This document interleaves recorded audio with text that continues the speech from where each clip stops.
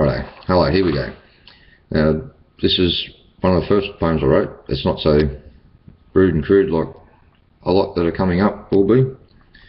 It is a bit, but as I said, we worked in remote areas 4 weeks at a time and then have a week off, so you just look forward to that week off.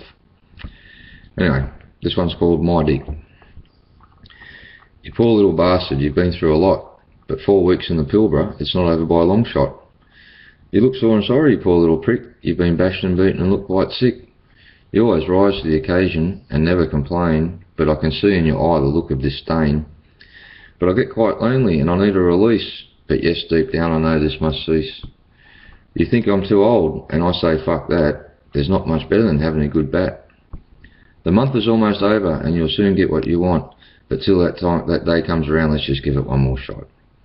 It makes you last longer when you get home, and that's what makes the wife wiggle and moan. Well, fuck her hard and she'll hit the roof. You like it rough, ain't that the truth? Not long to go now, but I'm sorry to say, mate, I think it's time to go back to her room and masturbate. I know you really enjoy it, and you try to hide the fact that it's really you that talks me into having another bat. It's a wonderful invention, this masturbation. It's been around since God's first creation. It makes your hearing as sharp as a tack, because no one wants to be caught having a whack. The month is now up and you're really starting to stir, because in a few more hours you'll be deep inside of her.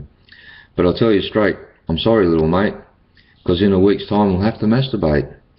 So enjoy the pussy while you can, because after that it's just you and me, man. Well, as I said, that's one of the first ones I've done. It's not so crude, not too bad anyway. And I'll upload more shortly.